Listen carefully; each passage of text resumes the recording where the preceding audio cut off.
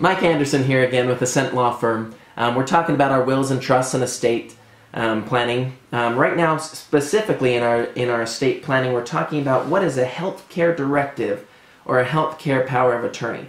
Essentially, it's this. Who do you want to pull your plug? Do you want it to be mom, dad, brother, sister? I know personally, and the people that know me know that I'm not going to have my wife pull my plug. She's not ready to do that, and she would not forgive herself if she had to. Accordingly, I have a trusted friend doing that and having all the rights to be able to do that. This document also gives them rights to be able to say yes to a surgery, say no to a surgery, have the rights to put you in a healthcare facility, keep you out of a healthcare facility, doctors, dentists, everyone that could touch you healthcare-wise. This person has the right to assent and help you with that. Accordingly, we choose somebody that really actually kind of likes us.